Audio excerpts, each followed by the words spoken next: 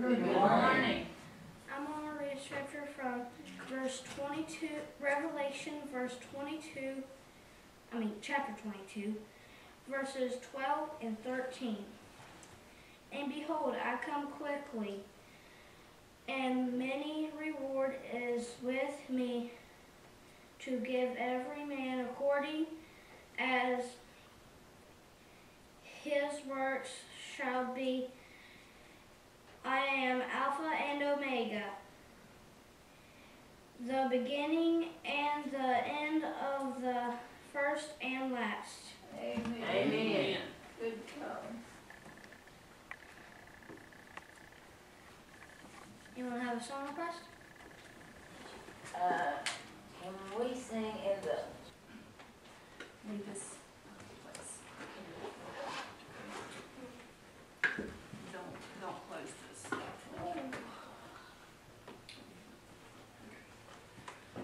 Alright. The first thing we're going to do is we're going to go over our memory verse. And I've wrote it on here so that we don't have to look it up and we can read it together, okay? Mark 10:43 through 45. But so shall it not be among you, but whosoever will be great among you shall be your minister. And whosoever of you will be the chiefest shall be servant of all. For even the Son of Man came not to be ministered unto, but to minister, and to give his life a ransom for many. Amen. So up here are instructions on how we are supposed to behave, how the attitude that we're supposed to have. We're supposed to have the attitude of a minister, which is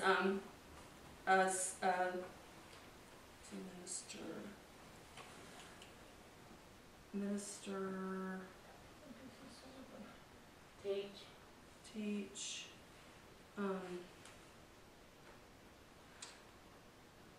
a minister is someone who works on behalf of someone else and works to serve others.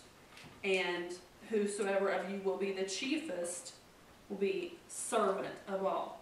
Okay, so the servant will be chiefest, and the minister will be the great among you. And down here is what Jesus did. Okay, even the Son of Man came not to be ministered unto. He didn't come here for other people to serve him. He came to serve others. He came to minister and to give his life. How much more could he have served? Amen. Other than giving his life? He didn't just give $5. He didn't just give, a house or a car. He gave his life. Amen. For the whole world, to pay everyone's sin debt. Okay? Now what we're going to do a little activity. Okay? The memory passage tells us that we must be servants in order to be great. Okay? Do you know any servants who are great? One servant. Oh yeah, Jesus. Jesus, the servant who's great. How about some people, who would you say is a servant around us that we know?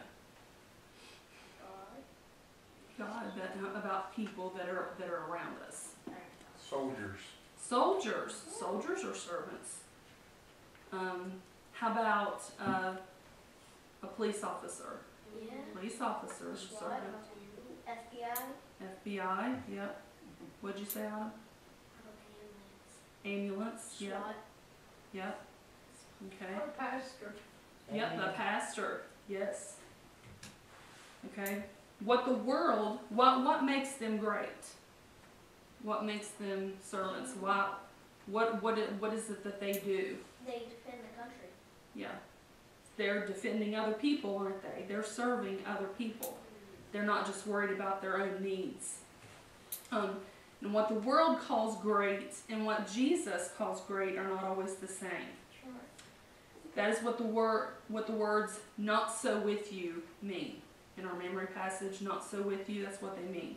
God doesn't measure greatness the way that the world does. Amen.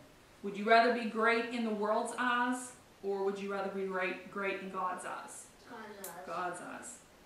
To be great in God's eyes, you must learn to be a servant. What do servants do? Serve. They serve. Who do they serve? God. They serve others. Okay? Alright.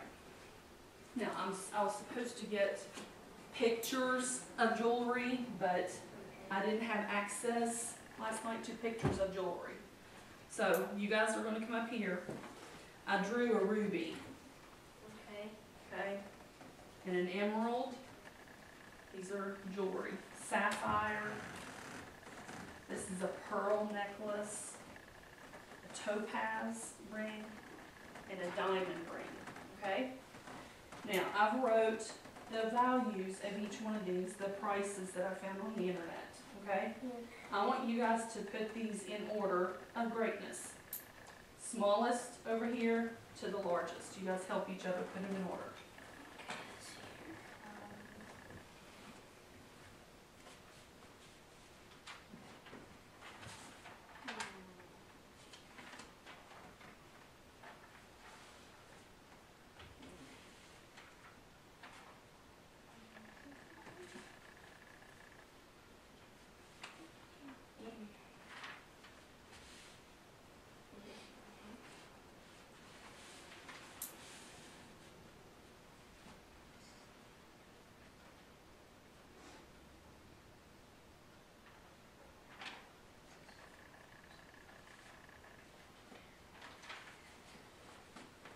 Okay, so what is the least valuable jewel up here? The sapphire. How much is it worth? $180. Okay, what is the most expensive jewel up here? 1,489. Yeah, the emerald. That was the most expensive one, wasn't it? Yeah. So that's the most valuable. I thought a diamond ring was. I thought so too, but I was wrong. Okay. I thought so. I did too. Well, it may have been the cuts that I was looking at. Yeah. Maybe right too. Okay. It was hard to, Probably thought it may not be right. because they were all different styles and everything. Okay, now I've got some people. Okay, here's a cashier. Here's a doctor. Here's Tom Hanks. You know who Tom Hanks is? Tom Hanks is in the movie Forrest Gump and in the movie Castaway. He's a big movie star. Tom Hanks is Forrest Gump. Yeah. Here's a missionary. Here's Hannah Montana. Here's a fireman. And here's President Obama. Now, I want you guys to put these in order of least valuable to the most valuable. Least to the greatest. Well, it looks like it's already in order. Is it? No. Right. Okay.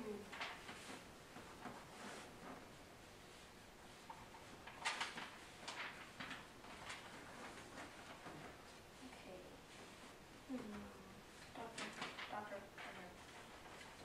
Cashier.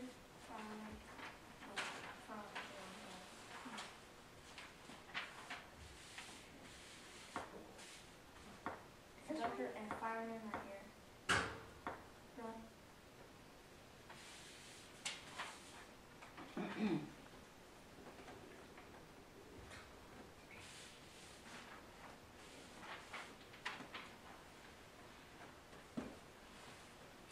Now, was that harder to do than the jewelry? Well, the jewelry was easy because the numbers were on there, weren't they? It was in value of money. But why is it harder to put the people in order of most valuable? Look.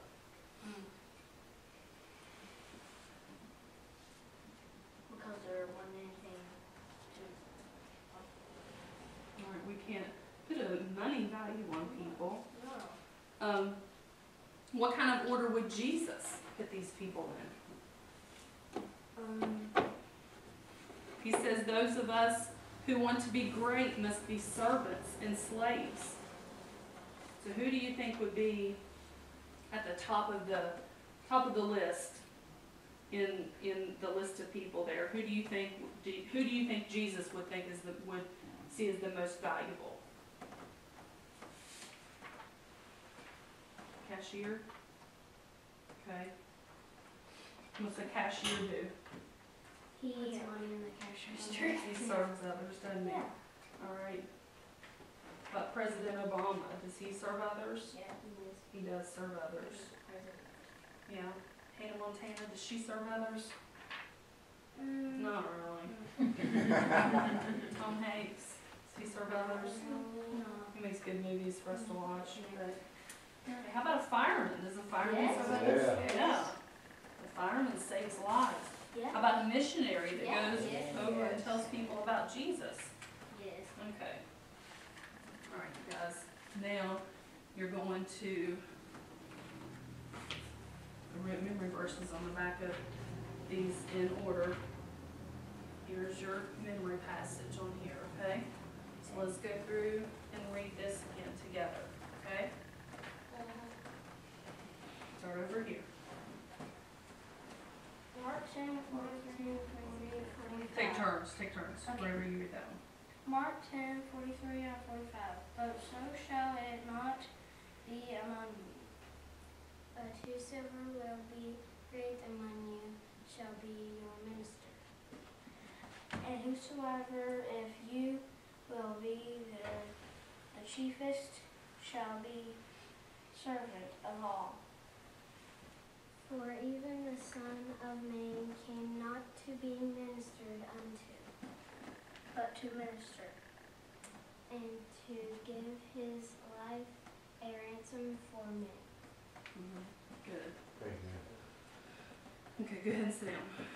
Jesus is the greatest servant of all because he gave his life to look out for our interests. He didn't benefit at all from what he did.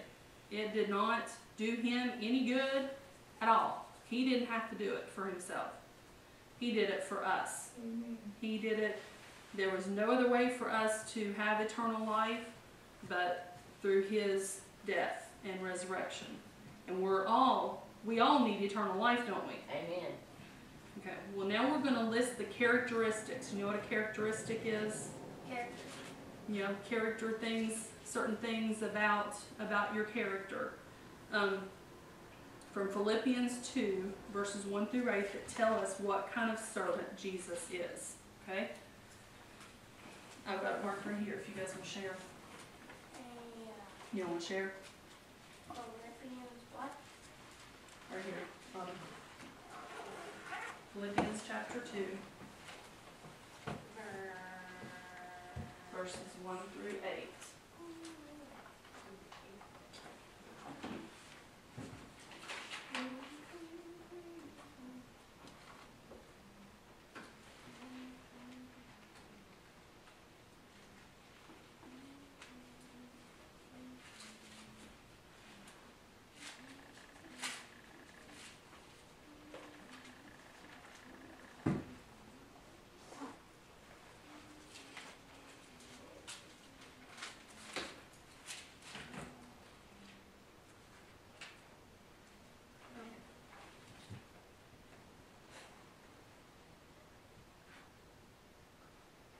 Okay. All right. We're going to go through the passage little by little. Okay. Ray, you start reading. You read verse 1. If there be therefore any Consolation consolation in Christ. in Christ, if any comfort of love, if any fellowship of the Spirit, if any vows and Mercies. Okay, no, Autumn. Read verse 2. If you see a characteristic, stop. Fulfill ye mine. What is that again? Characteristic is, I'll point it out. Okay, go ahead and just read. Fulfill ye.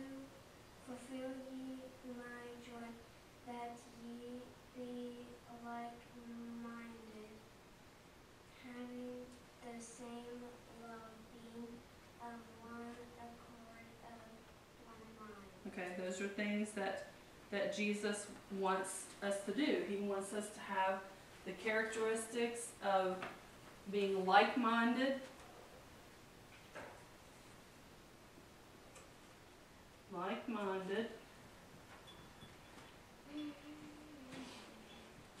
the same love,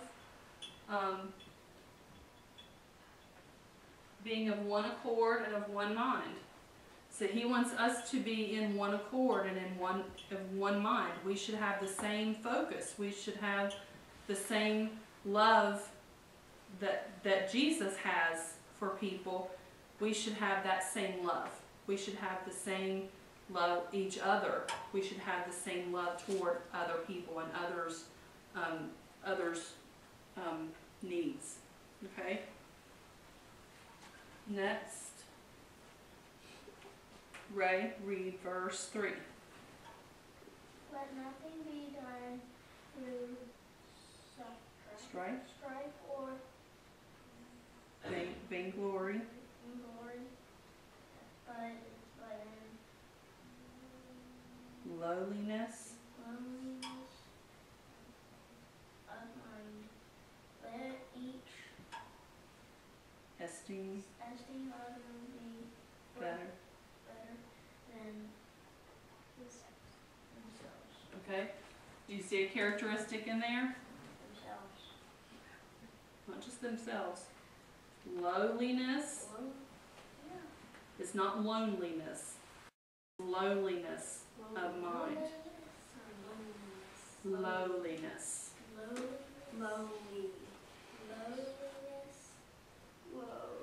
If you think of yourself as being lower, okay? Are any of us better than God? No. No one on this planet, Tom Hanks, President Obama, Hannah Montana, none of them are higher than God. God is the highest. He is the Almighty. We need to think of ourselves as being lowly. We are lower than God. Lowliness of mind. Esteem others better than themselves. I should think of myself as being low and think of other people. No, they're not better than God, but I need to put their needs first. I need to think of other people first. Sacrifice for someone else. If there's only one piece of candy left in the bowl, give it to the next person. If you're getting ready to go in a line at the grocery store, if there's somebody else that's coming up, go ahead and let them go in first. Esteem others better than yourselves. Okay, the next verse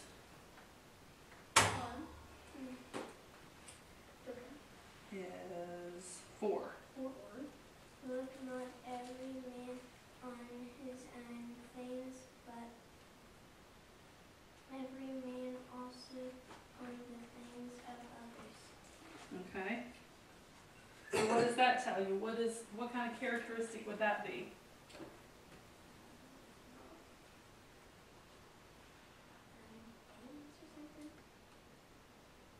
Not just things, but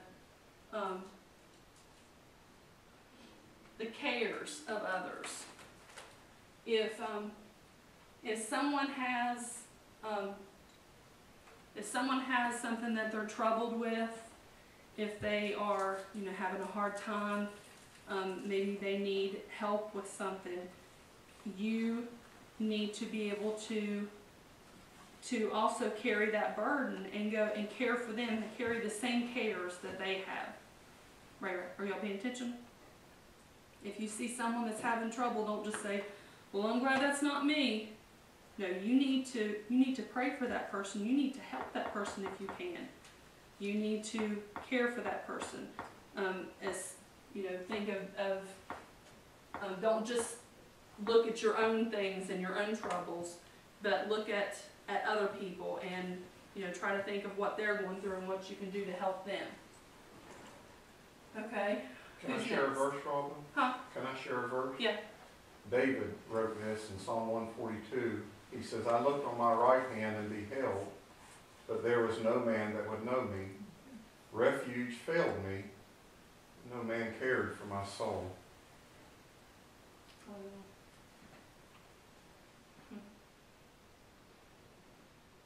Okay. I think there's a lot of folks nowadays, how Jesus said that because iniquity would abound, the love of many would wax cold. Mm-hmm. And folks don't care about one another's souls. That's right.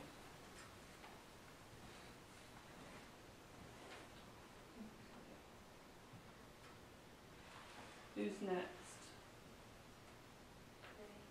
Right. Mhm. Okay.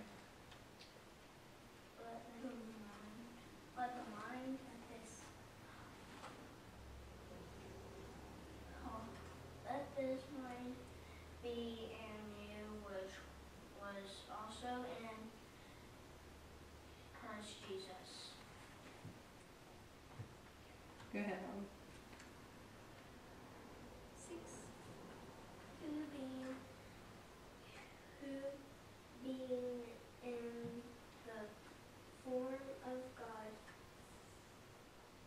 thou Thought.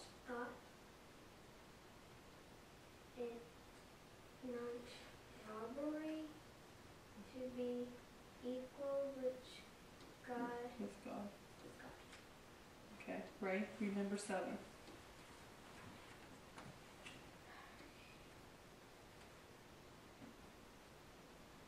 But made himself no Reputation. reputation, and took up him of servant, Form of a servant. form of a servant, and was made in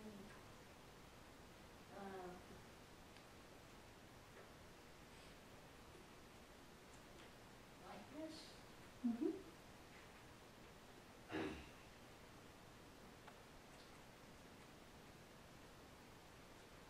Likeness of man. Of man.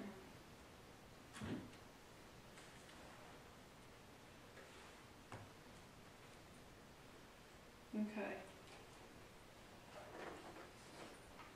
Alright. So here in number 4, he made himself of no reputation. What does it mean if he made himself of no reputation? Do you know what your reputation is? Reputation is what other people think of you.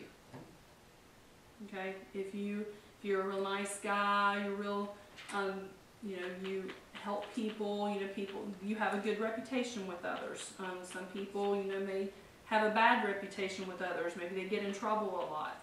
Well, he made himself of no reputation. That means that he didn't seek approval from men. Amen. He sought approval from his Father. Yes, amen. He wasn't worried about what men said, because men are corrupt. Yes. Our minds, our bodies were corrupt. He made himself of no reputation. He had probably, would say, a bad reputation of men. Yeah. People thought him to be, a blasphemer. They thought that said that he was evil. Yeah. He had a bad reputation with men, but with God, he had a good reputation with God. Okay, so we shouldn't worry about what other people think about us as long as we're doing what God instructs us to do. Amen. Okay? The next verse. Whose turn is it? Autumn. Number 8. Mm-hmm. And being found in fashion as a man, he humbled himself and became Obedient. obedient unto death, even the death of the cross. Okay, do you see a characteristic in there in that verse anywhere? Hmm? Cross? No, it's not a characteristic. Characteristic is part of your character. Fashion. No. Obedient.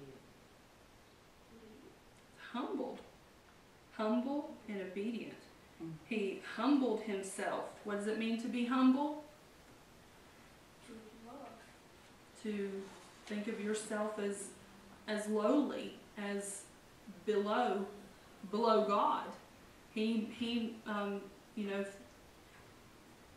was humble. He didn't walk around saying, "I'm Jesus, I'm the Son of God. I can do anything. I could wipe all of you all out in just the twinkle of an eye. I could just speak and wipe you all out."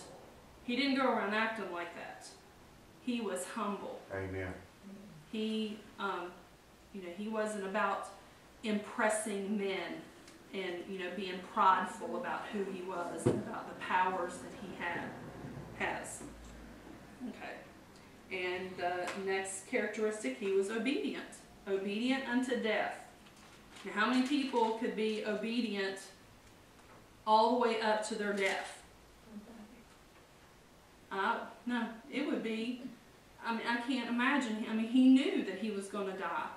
He knew what was ahead for him, but he was obedient anyway. He did what God had sent him here to do, no matter how painful it was. Amen. Okay. So, in those pictures up here, who was more Christ-like? The celebrities, the president, or the servants? Who was more the servants? They're more Christ-like.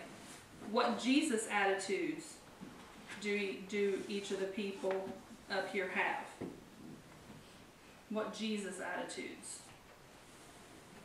These are Jesus' attitudes. Care for others. Care for others, like-minded. Mm-hmm. The missionaries. I bet they get a hard time from people around them. They don't have approval from men. I'm sure they get made fun of, or they get persecuted for what they do. Humbled. Would you say that maybe a cashier would be humble? People are mean to her and rude to her when they come through the checkout line, but she, rings them up anyway, and she smiles. She tries to, keep a nice, pleasant face about her. Who's obedient unto death? Would any of them be obedient unto death? Probably not. It'd be hard to do that. Yeah, I had something here come to me. Amen. When I worked in a store, Mm-hmm. and one of my good friends, in the store with me, and this woman came in and hit her with her purse. Well, The customer hit my friend with her purse. She looked at, they went to the same church together, she looked at her and she said, "Is that the way a Christian should act?" But she didn't offer to hit her back or anything. Yeah. Now that showed what you was Yeah. amen. illustrating. That popped in my mind. Yeah. Pride, she wasn't humble. If you're not humble, you're prideful, you're, puffed up and boastful and arrogant. And a prideful person would have whacked her She back. looked her back. There were some little old figurines of animals that one of the other clerks stuck back for this woman, and Betty didn't know it, and she sold them. And when that woman found it out, she did whack her good Oh on my her. goodness. Good grief. So you go through a lot where Yeah. it's an education to work with the public. Yeah. Sorry to tell you that. Yeah, public. it is a joy, isn't it? Okay. That's where actions speak louder than words. Amen. Yeah. Okay, now I had forgotten to bring napkins last week, so I stopped and got some. Remember we were talking about have you ever seen I don't think we've ever been to a restaurant where they do this, but maybe we have. But they'll drape a napkin over their arm, like when you're watching a movie, and they might have a bottle of wine that they'll out there. Well, we're using this for our lessons as the symbol of a servant. Okay, we're using it to help us learn the attitude of a servant. Last week we were supposed to have an assignment, but I didn't have napkins to let others go first. And this week we're going to do it in a different way. Jesus is our best example of a servant. Our memory passage tells us that Jesus came to serve us. Jesus was a servant because he looked out for the best interest or needs of others. He looked out for my best interests and for your best interests. What needs do we have in common that Jesus looked out for? What needs do we all have that Jesus looked out for? What needs did we have that he came here for? We needed a Savior, didn't we? We were sinners on our way to hell, and Jesus came and he looked out for the need that we have for a Savior. We need unconditional love. Amen. You know, it's nice to know that even when people around you you might not feel love from people around you, but you can always know that Jesus loves you. Amen. No matter what. Right. Unconditional love. He doesn't love you because of, things that you've done right. He loves you even when you make mistakes. And you can always have that comfort. So he met that need. Our assignment this week is to serve by looking at putting the needs of others first. Okay? What are some times that you could put the needs of others first? When you guys are at home, or when you're playing, or when you're out somewhere. Maybe you're out somewhere. Maybe if you went up to a door to go in somewhere, you could open the door for somebody and let them go in first. How about if Mama goes to the grocery store? You could help Mama carry the groceries in, couldn't you? What other ways could you put others' needs first? You think of anything? Take in mind about how you act in front of people that are lost. Yeah. To try to yield to the Holy Spirit, even though your flesh doesn't want to, and for Jesus' name's sake. Yep. If you see Autumn's getting ready to do something that she's not supposed to do, she's going to get in trouble. You could put her needs first by going to her and saying, Autumn, you're not supposed to do that. Even though she might get mad at you for it. But you put her needs first. You say, well, you are not supposed to do that. I don't want you to get in trouble. Or Autumn, the same thing. You see Ray getting ready to do something he's not supposed to do, stop him and say, Ray, I don't want you to get in trouble.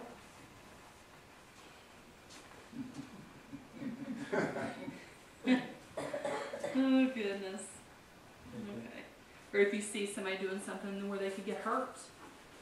You see Ray going too fast on his bike down the hill, you remind him and say, Ray, you're not supposed to go that fast. You watch out for him, because he may forget, or he may just be, not thinking at the time. Okay? So what you're going to do is you're going to take these napkins home, or to Mama's,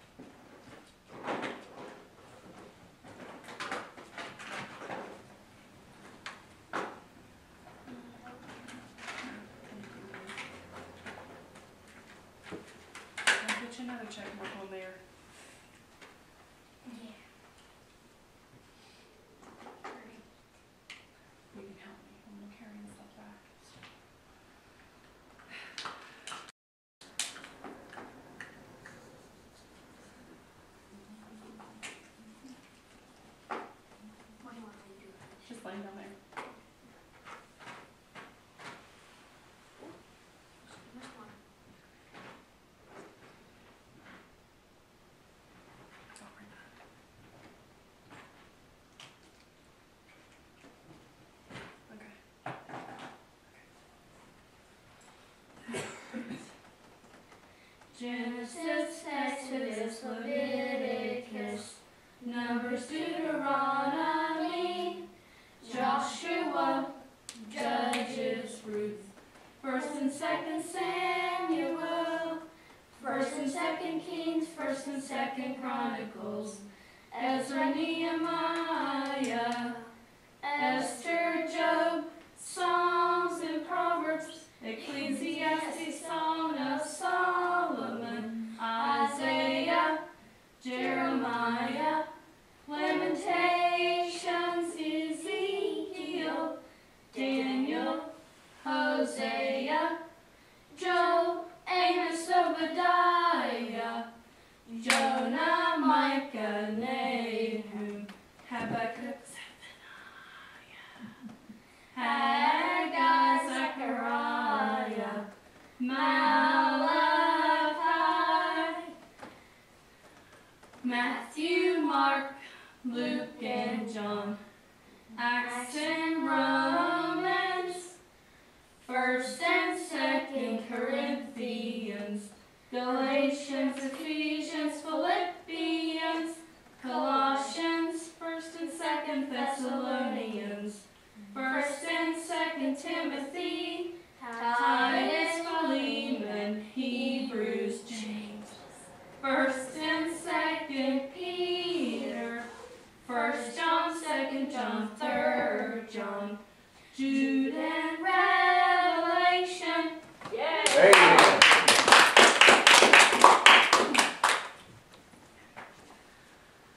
What else do you want to sing? Deep and wide. Deep and wide. Deep and wide, deep and wide, there's a fountain flowing deep and wide. Deep and wide, deep and wide, there's a fountain flowing deep and wide. Wide and deep, wide and deep, there's a fountain flowing wide and deep.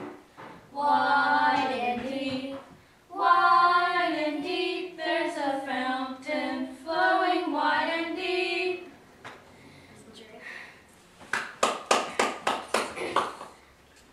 We will roll the gospel chariot along. We will roll the gospel chariot along. We will roll the gospel chariot along. But we can't hang on behind.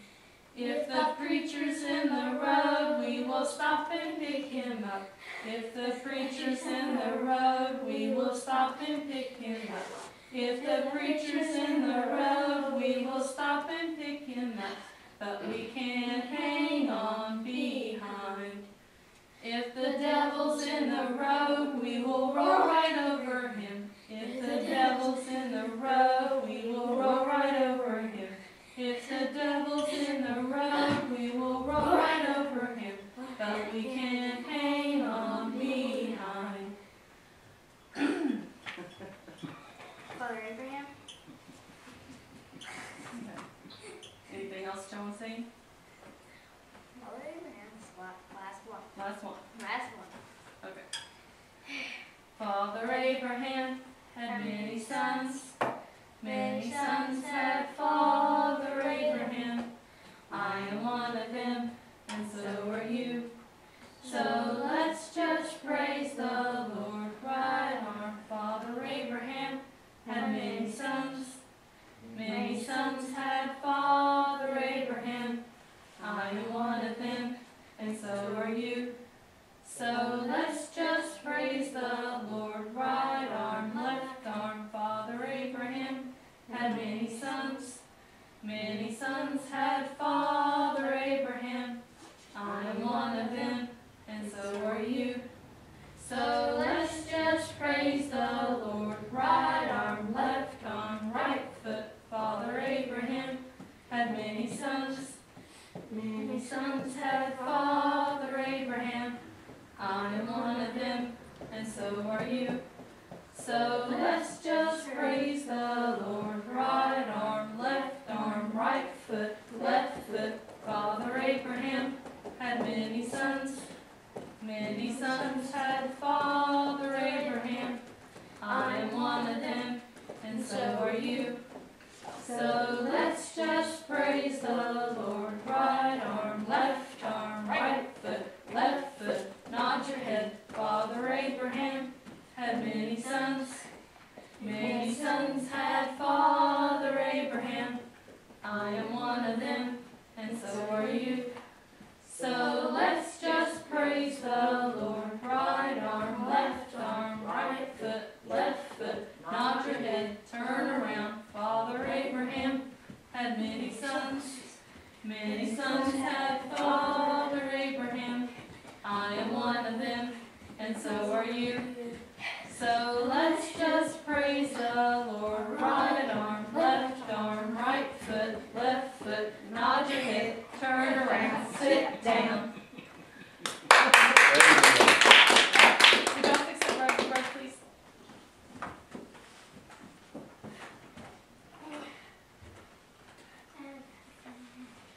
Would you mind to grab that over there? Pick that up right there. Yeah, pick it up. Get back. Right front. You get a check mark out. Yep. Both of you get a check mark. Yeah.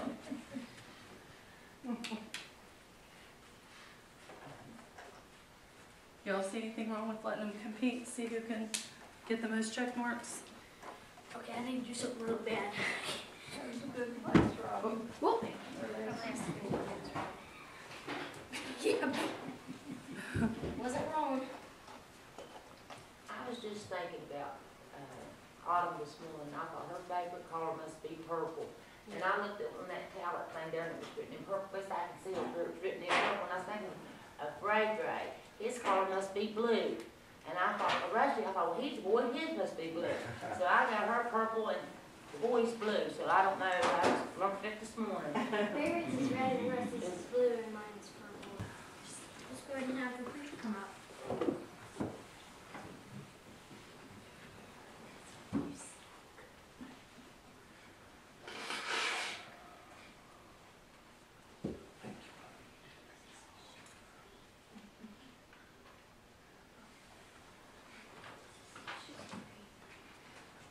The book of Isaiah says, "My servant shall be exalted and extolled and be very high."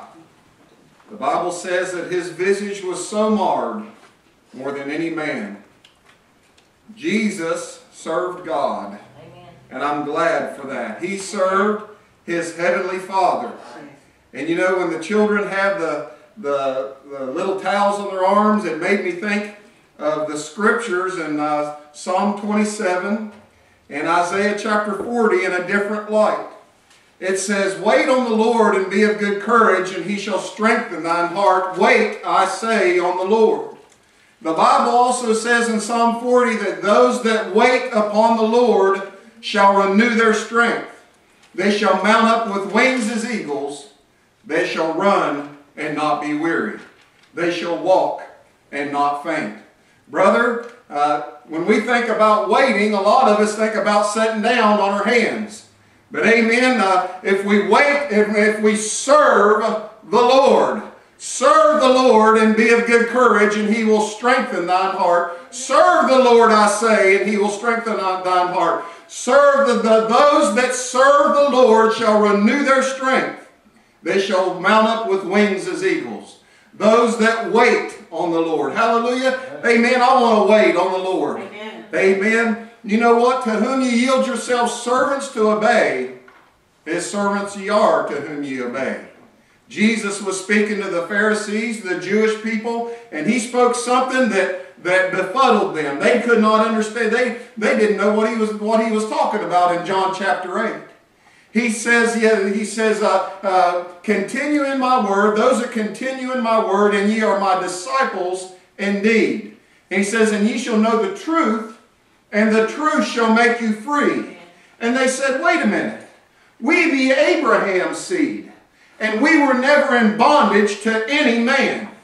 And Jesus said, whosoever commits sin is the servant of sin. That's right. And the servant abideth not in the house forever.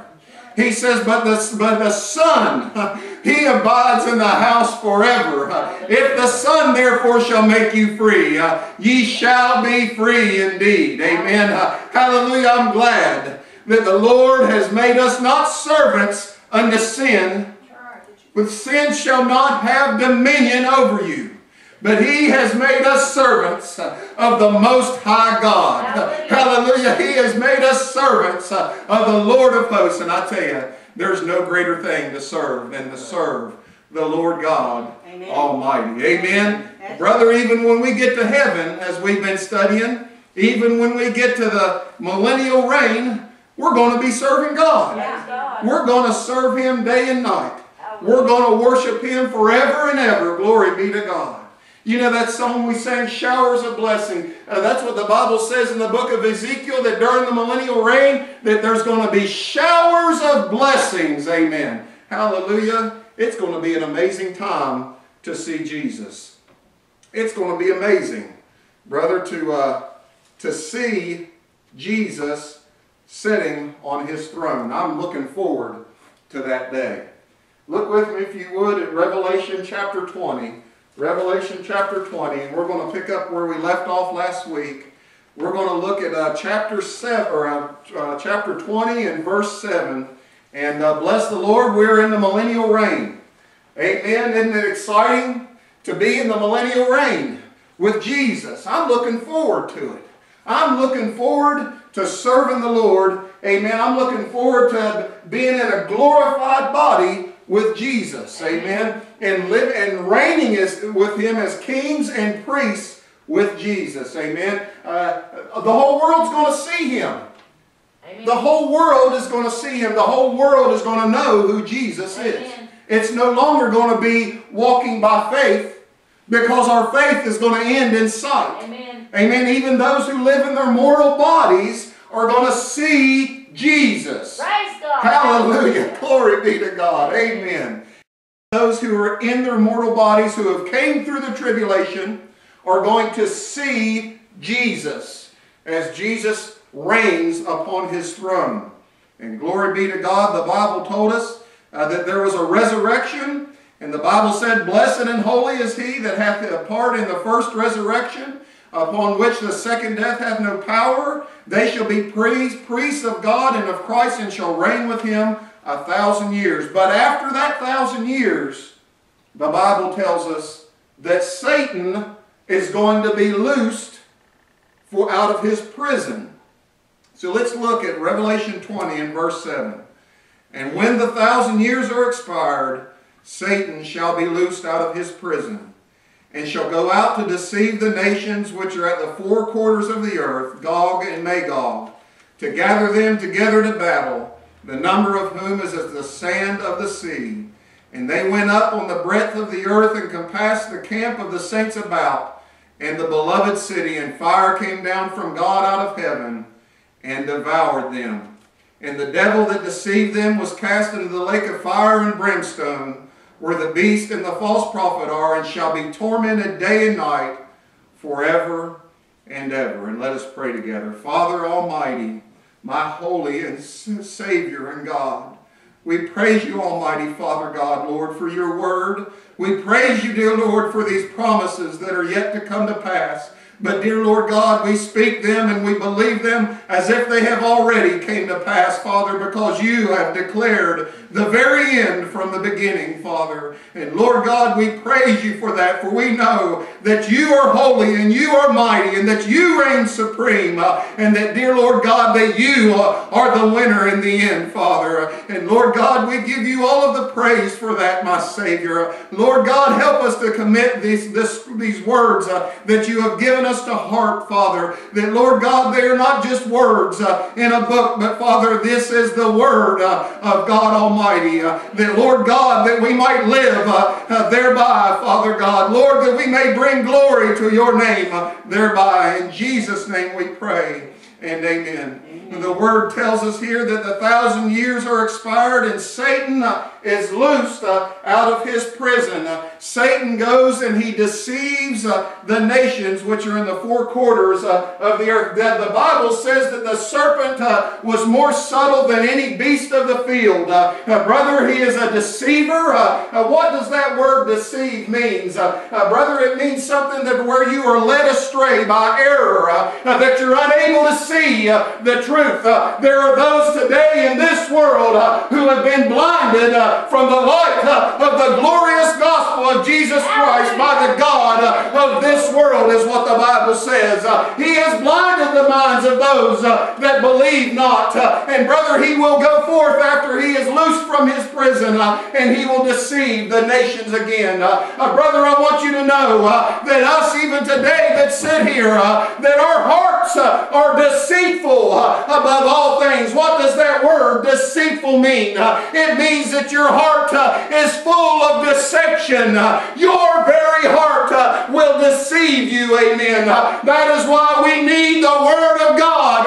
The Bible says that the Word of God is quick and it's powerful. It's sharper than any two-edged sword, even to the dividing to this asunder of soul and spirit, and it is a discerner of the thoughts and the intents of the heart. Amen. God's Word will show you what's in your heart. Amen. The Bible said in Jeremiah 17:9 that the heart is deceitful above all things and desperately wicked. He said, who can know it? That's the Word of God Almighty. Your heart is deceitful, brother. And we need the Word of God. He will go and deceive the nations. You say, how could he deceive the nations? How could Satan deceive the nations when Jesus is sitting on his throne? How is it very possible? He's sitting on his throne right there, ruling the nations, judging the nations afar off. How is it possible? Well, brother, first of all, I want you to put this in context. If you're saved today, you will not be able to be deceived because you'll be in a glorified body reigning with Christ. Amen. We need to put it in context. The Bible says to study to show thyself approved unto God, a workman that needeth not be ashamed, rightly dividing the word of truth. And glory be to God, if you're saved here today, you'll be reigning with Jesus Christ in the millennium. But there will be those during the millennium who are still in their mortal body. And the Bible says that Satan will go and he will deceive those nations. Even though Jesus is on his throne and Jesus is reigning supreme, he'll deceive them. The Bible says all throughout the Gospels how that Jesus performed miracles and they wouldn't believe. How that Jesus caused the dead to rise. Amen. And brother, he caused the blind to see and the lame to walk. Yet they would not believe on him. Brother, the heart is deceitful. It is desperately wicked. Brother, I want you to know today that those who during the millennial reign, there will not be any sin. There will not be any sin until Satan is loosed. There will be generations upon generations of people who live during the millennial reign who have never seen sin. They've never seen what it's like to be tempted. They'll never have experienced sin and temptation because Christ will be reigning in righteousness. Hallelujah. As the Bible said there in Isaiah chapter 11, he won't judge after the seeing of his eyes. He won't reprove after the hearing of his ears. But the Bible says that he will judge in righteousness and he'll smite the earth with a rod. He's going to rule with a rod of iron. Amen. Glory be to God. There will not be sin. Amen. Jesus will make it right when he is reigning upon this earth. And glory be to God. These folks will not know what sin is like. Let me ask you, can you remember how many times you have been sick in your lifetime? How many times you've had the cold? Or how many times you've had a flu? Or how many times you've been to the doctor? Or how many times you've been to the hospital? You couldn't count. It's innumerable. There's many times that you've been sick time after time after time, and we could complain and we groan and we mumble because we've gotten sick. But I want you to know, if you had not gotten sick for those times, brother, one little disease, one little virus, one little flu come along,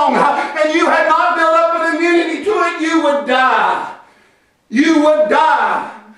God has given you the ability to build up an immunity to those diseases and those sicknesses. And brother, the sin is the same way. Glory be to God. God is strengthening you, and He is refining you, and He is strengthening you today to be prepared for temptation when it comes. When temptation comes, He has strengthened you through the temptations you already went through. You see, these people in the millennial reign, they won't know what it's like to experience sin. They won't know what it's like to experience temptation. Oh, glory be to God. Brother, if you look with me in the book of James, the Bible tells us in the book of James chapter 1, he says, "My brethren, count it all joy when ye fall into diverse temptations, knowing that the trying of your faith worketh patience. But let patience have her perfect work, that you may be perfect and entire, wanting nothing, lacking nothing." Amen. Glory be to God. He said, count it joy. Now the Bible goes on there in James chapter 1 and verse 12. He says, glory be to God, "Blessed is the man that endureth temptation. For when he is tried, he shall receive a crown of life." Aren't you glad today? Are you glad for the temptations and the trials that you go through? Amen. The trials and the temptations which you're going through, they strengthen you. Amen. Amen. Brother, what the devil doesn't kill me with, hallelujah, it makes me stronger to fight him more tomorrow. Amen. He's not worried, brother, about you dying and going out of here. He's worried about you staying. Amen. Glory be to God. He's concerned about you going through this world and letting your light shine before men. Hallelujah. Glory be. You don't have to worry about dying as a Christian. Amen. We go through trials. We go through temptations. Brother, we're persecuted for Jesus' name's sake. We're cast down, but we're not forsaken. Hallelujah. Always bearing about in our body the marks of the Lord Jesus Christ. Glory be to God. We are led as sheep to the slaughter. Amen. But glory be to God. He said, "You're more than conquerors." Hallelujah. Amen, brother. It's something to be excited about. He said, "Rejoice. Count it all joy when you fall into temptation." Amen. When you go through temptation. But brother, blessed is the man that endures temptation. The Bible says in 1 Peter 1 and 6, "For a season, if need be, you are in heaviness through manifold temptations, that the trial of your faith, being much more precious than gold, which perishes." He says the trial of your faith is more precious than gold. That's what it says. So God allowing you to be tested and tried is more precious than gold which perishes. The Bible says, "Though it be tried with fire, it might be found unto praise and honor and glory at the appearing of Jesus Christ." The folks during the millennial reign will not have such a luxury. Satan will be loosed out of his prison. And he'll go and he'll deceive the nations. They'll have no immunity to temptation. They'll have seen Christ. They won't be living by faith. You live by faith now. Amen. We walk by faith and not by sight. Amen. For the things which are seen are temporal, but the things which are not seen are eternal. Amen. So glory be to God. Today we live by faith. But during the millennial reign, folks won't be living by faith. They'll be living by sight. And they'll be the weaker ones. Praise God for your trial. Praise God for your temptation. When you're tried, when someone makes fun of you and laughs at you because you love Jesus, rejoice. When someone is trying to tempt you into sin, and brother, they're trying to get you to fight, they're trying to get you to lash back out of anger and out of the flesh, rejoice and say, "Hallelujah. Jesus, hallelujah, has given me the strength to withstand the enemy." Hallelujah. That's being bold as a lion. It's not being bold as a lion to strike back. It's being bold as a lion, amen, to stand firm on Jesus and say, "Father, forgive them. They know not what they do." That's my Jesus, amen. Hallelujah. Enduring temptation. The Bible says that Gog and Magog are going to come against Christ and the camp of his saints, brother, there won't even be a battle. It'll simply be that fire comes down out of heaven and devours them. The Bible says that the devil that deceived them will be cast in the lake of fire and brimstone, where the beast and false prophet are. Brother, I beg to differ with folks who say that hell is eternity, because it's not. It's the lake of fire and brimstone. Hell is a temporal holding place until the lake of fire and brimstone, according to the Scriptures. The Bible says that the devil that deceived them was cast into the lake of fire and brimstone, where the beast and false prophet are, and shall be tormented day and night forever and ever. You remember the demons that possessed the man, the legion of demons that possessed the man in Mark chapter 5, that he came and he fell before Jesus and he says, have you come to torment us before our time? What hast thou to do with us, thou Son of the Most High God? Have you come to torment us? Tormenting, brother, is grievous, grievous agony and grievous pain, day and night, of the mind and of the body. That's what torment is. Constantly. The Bible said here that he would be constantly grievous pain day and night forever and ever. That's what's going to come upon the enemy. Brother, I'm looking forward to the day that he's cast into the lake of fire. I'm looking forward to the day, amen, that there will be no more temptation. There will be no one who is deceived. This was prophesied in Ezekiel 38 and 39. And this was prophesied in the Old Testament about Gog and Magog. That God set his face against Gog, and that he was going to bring judgment against them. Brother, I'm looking forward to the day. This is the end. This is the last battle. This is the last battle. Right here. There's no other battles that come after this. Brother, this is on the very edge of eternity. Right here. The Bible goes on and it tells us, and I saw, in verse 11, and I saw a great white throne, and him that sat on it, from whose face the earth and the heaven fled away. And there was found no place for them. And I saw the dead, small and great, stand before God. And the books were opened.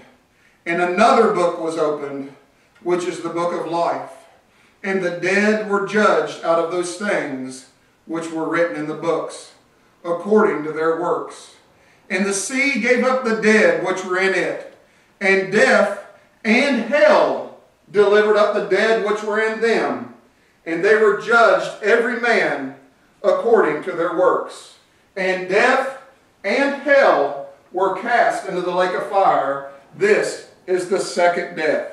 And whosoever was not found written in the book of life was cast into the lake of fire. I want to call your attention to verse 12. The Bible says that he saw the dead, small and great, stand before God, and the books, plural, were opened. Here we see multiple books opened. You say, Brother Troy, what are these books? What are these books that he's talking about? I see the book of life, and I believe the book of life is that those who are written in the book of life, as we read, are those who live forever with the Lord. But we see other books that are opened. There's many books referenced throughout the Bible. The Bible says in Psalms 56 and verse 8 that the God, he says, put thou my tears into thy bottle. He says, thou tellest my wanderings. Put thou my tears into thy bottle. Are they not written in thy book? Brother, did you know the most precious thing to God is when someone is saved? And that is the closest that you can be to being saved, is when you are broken. Amen. When you have a broken spirit and a contrite heart, O Lord, thou wilt not despise. God resists the proud, but he gives grace to the humble. Amen. So brother, you know how precious it is to God when you cry. And a lot of men will say, you know what, I'm not going to cry like a sissy. You know what? I seen my daddy cry one Yes, time. Lord. I remember when my grandpa passed away. I was just probably about 11 or 12 years old. My grandpa passed away, my dad's dad. And he led him to the Lord. And you know what? I remember seeing my daddy cry. And I remember that to this day. And you know, a lot of people would think, well, a man shouldn't cry. But I tell you, it's precious to God. Amen. It's precious to God when a man cries out to God.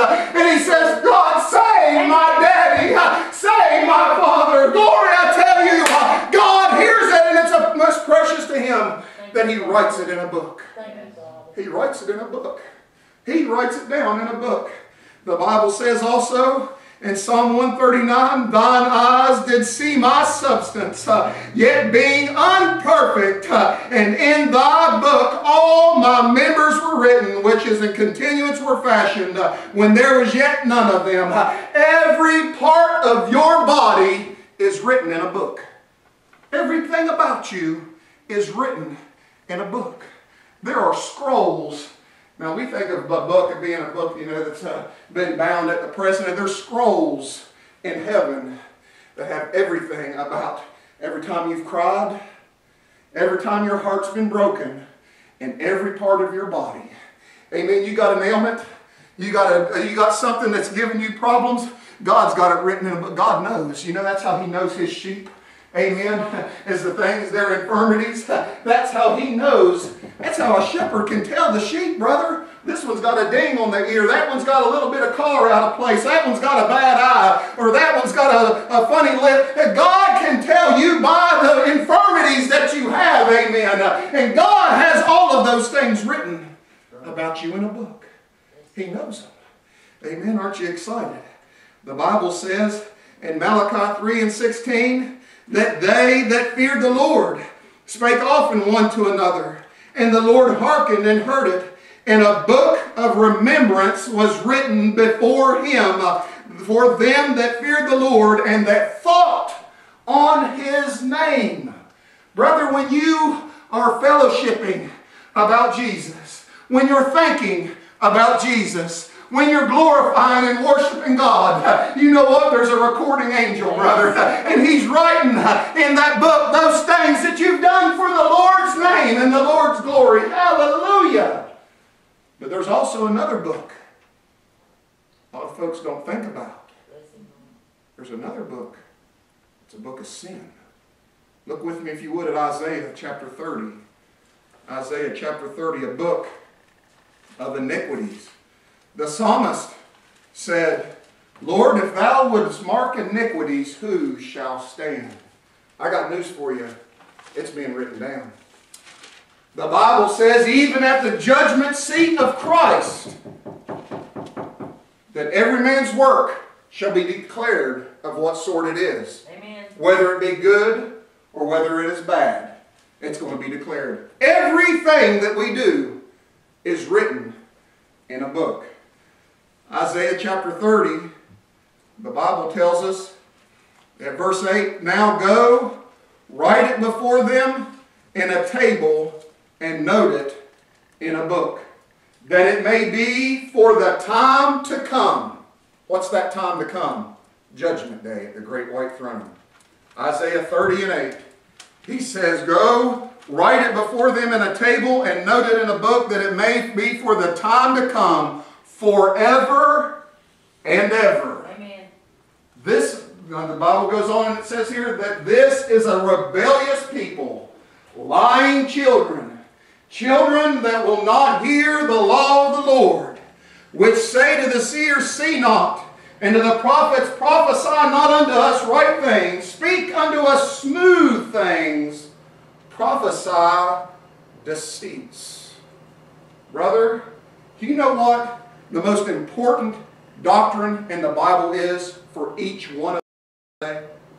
The most important doctrine in the Bible for each individual one of us. It is that doctrine that is written in God's Word that breaks your heart the most.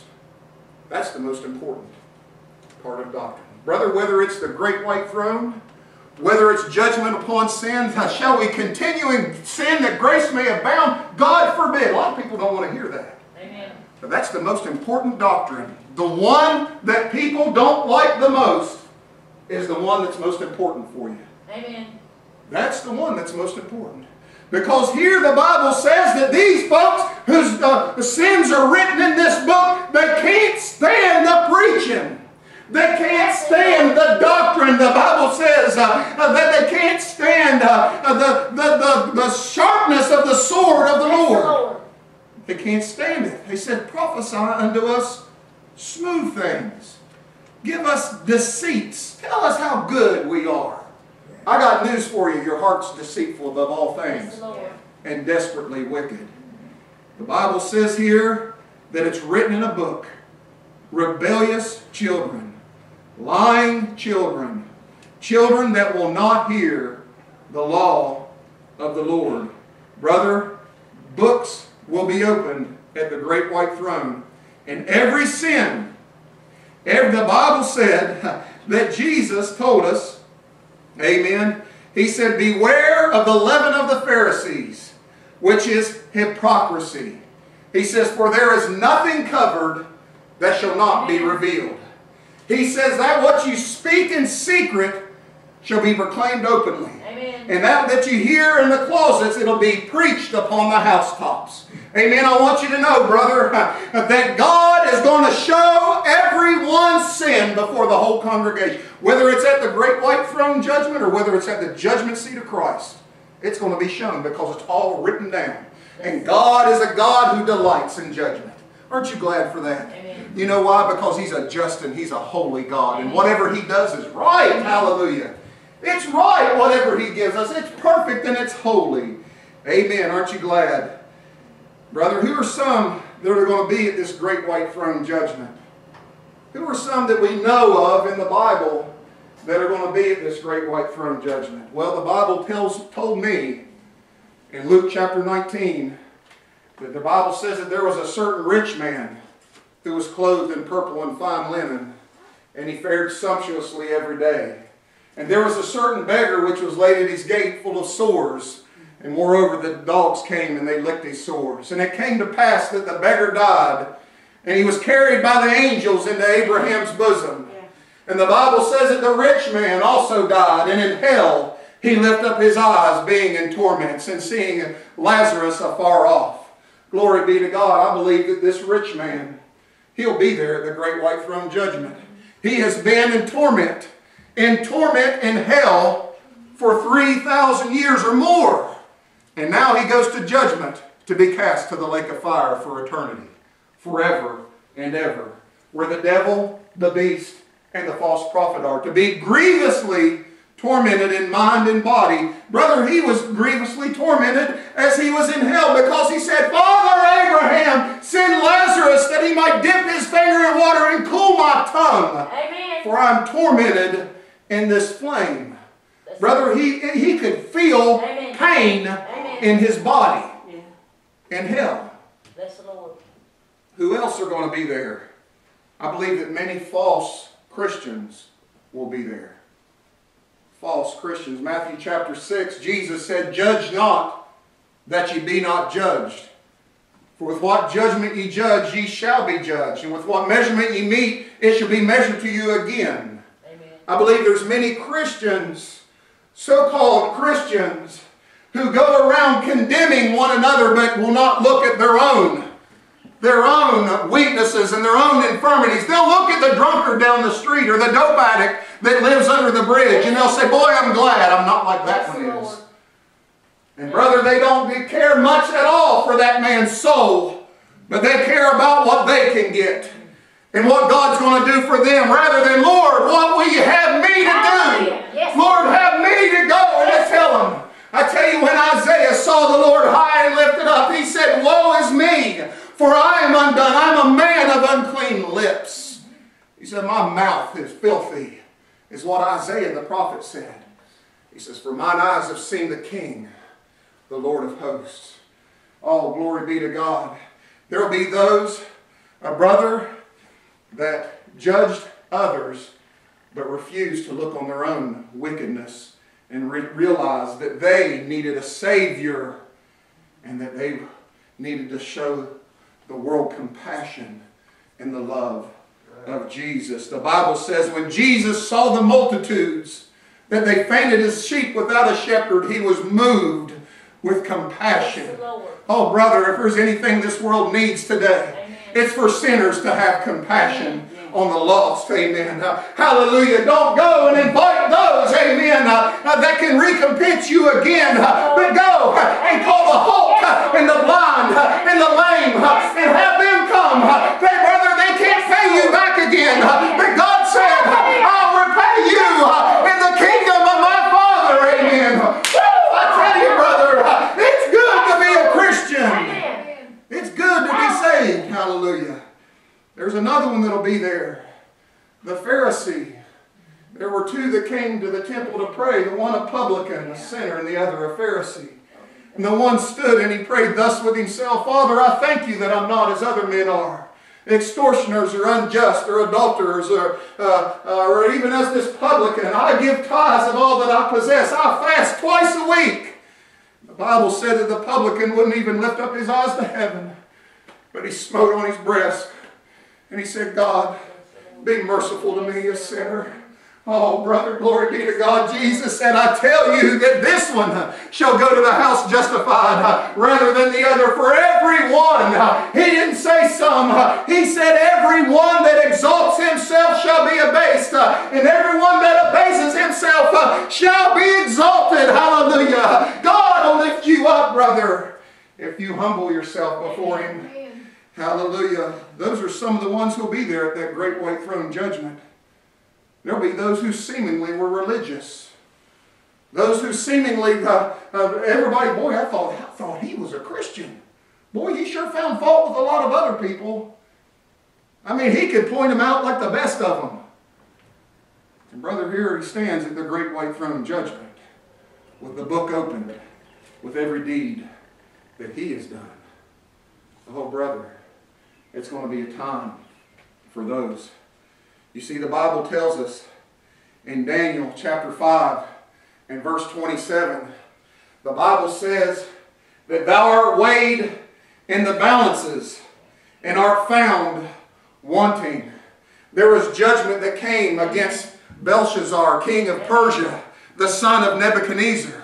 And the Bible says that as he had taken all of these things of the Lord, the chalices and all of the things of the house of the temple of God, and they poured wine in it, and they were drinking and they were partying with these things of the Lord. And the Bible said that out of the wall came a hand, and the hand began writing on the side of the wall, and it proclaimed a judgment unto this man. I tell you, it's the same hand that wrote in the 2 tablets of stone at Mount Sinai. It's the same hand in John chapter 8 when the woman who was caught in the act of adultery, that Jesus stooped and he wrote in his finger in the sand. I tell you, brother, that it was the same hand that wrote judgment against Belshazzar. And he says, you've been weighed in the balances and you're found lacking. You know what those balances are? You have on one side the righteousness of God Almighty, the holiness and sovereignty of God Almighty on one side, and the other side you have your goodness. The good thing, not just the bad things, the good things. The tree was the knowledge of good and evil. You see, we are all as an unclean thing. Amen. And our righteousnesses are as filthy rags. Not just a sin, our goodness is filthy rags. Isaiah 64 and 6. Our righteousnesses are as filthy rags. So you have on one side the righteousness of God Almighty. And on the other side, you have man's goodness and man's sin. Brother, which one do you think is going to win in the way of the balance? Amen. The Bible said that God made him to be sin for us who knew no sin, that the righteousness of God might be in us. Hallelujah. Brother, that is what God has given this world. He hasn't given you your goodness to be saved with. He hasn't given you the preacher's goodness to be saved with. He's given you the righteousness of Jesus to cover and take away your sin. Thank you, Father.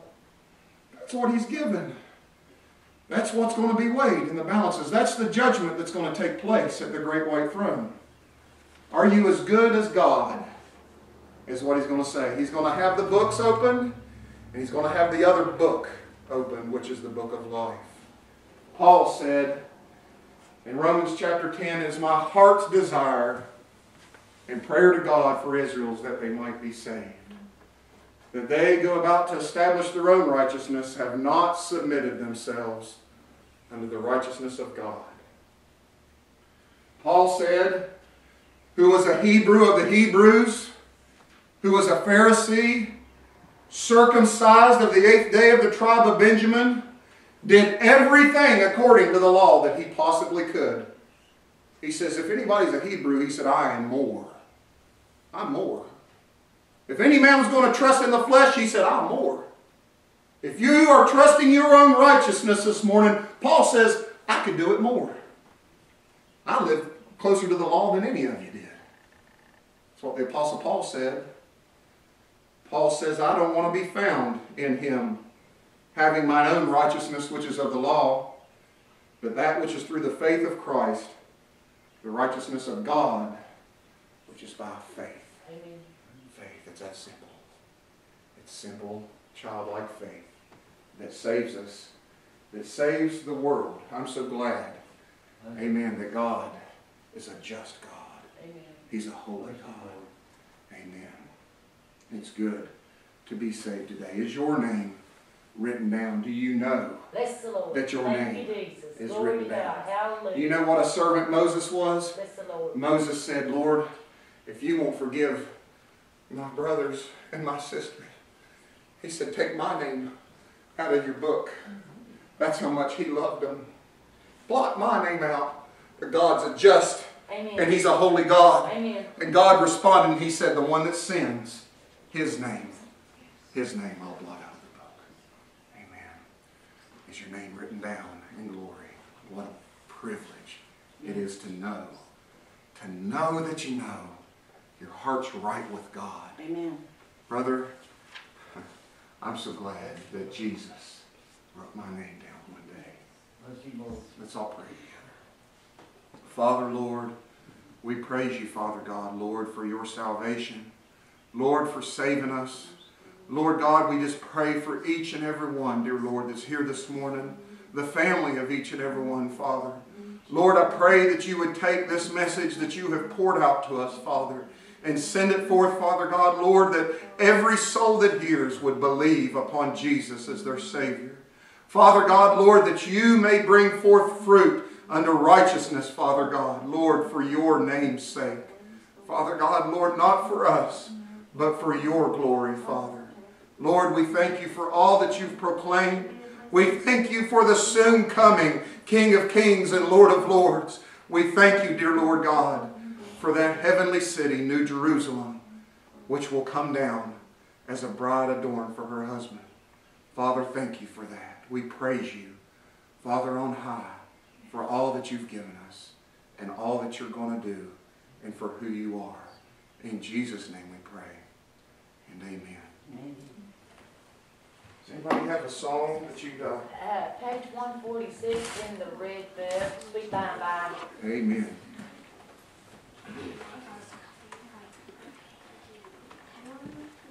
Jesus, being a child of the King.